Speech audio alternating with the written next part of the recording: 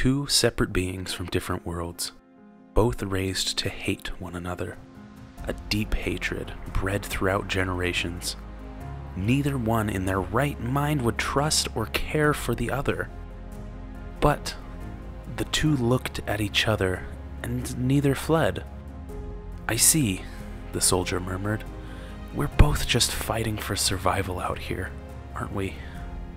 They feared each other. They hated each other. But neither one could deny the feeling of bonding that they both shared. Bonder and bonded move in unison, intuiting each other's next move. The eluda is total communication, total understanding. It makes regular human speech feel like garbled grunting. As time goes on, such strong feelings and emotions can and will be tested. Do you stay with a friend you just made and bonded with? Or do you keep the ways of your own people? Outside Draneth's walls, where collateral damage is of no concern, the Coppercoats are free to use more potent methods.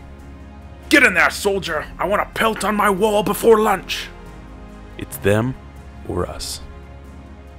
When something is taken away, your bond becomes even stronger.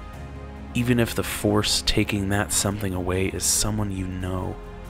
Once these two unlikely friends confronted and defeated their mutual enemy, the two would share a most cathartic reunion.